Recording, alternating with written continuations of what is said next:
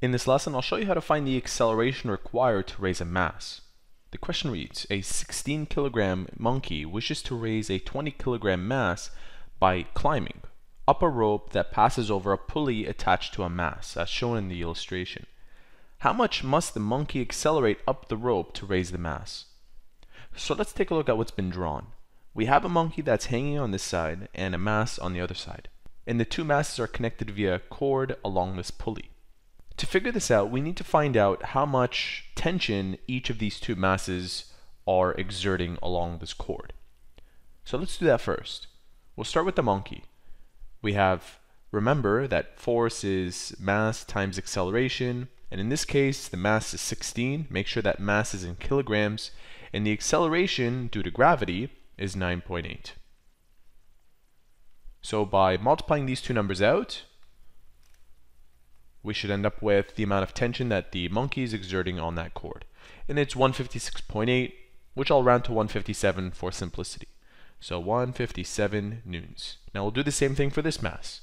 Again, using the same formula, force is equal to mass times acceleration. We have 20 times 9.8. Multiplying these two numbers out, we end up with 196. The next thing that I'll do is find the difference between these two tensions. Because if I find the difference between them, I can then find the extra acceleration that the monkey needs to exert in order for them to balance.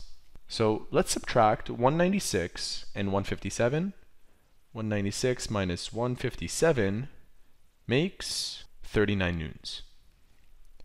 So now I need to find out the added acceleration that the monkey needs to exert. Using again the same formula, where this time the force is 39, the monkey's weight is 16, and by solving for a, we get the added acceleration. To solve for a, we divide both sides by 16. So 39 divided by 16 makes 2.43, or simply 2.4 meters per second squared. By accelerating 2.4 meters per second squared, the two masses will be balanced. They will be at the same level. Any acceleration greater than 2.4 will make this mass go even further up in the direction towards the monkey. So at 2.4, the tensions are balanced, and anything more than 2.4 will take it out of balance and make it go in the favor of the monkey's direction.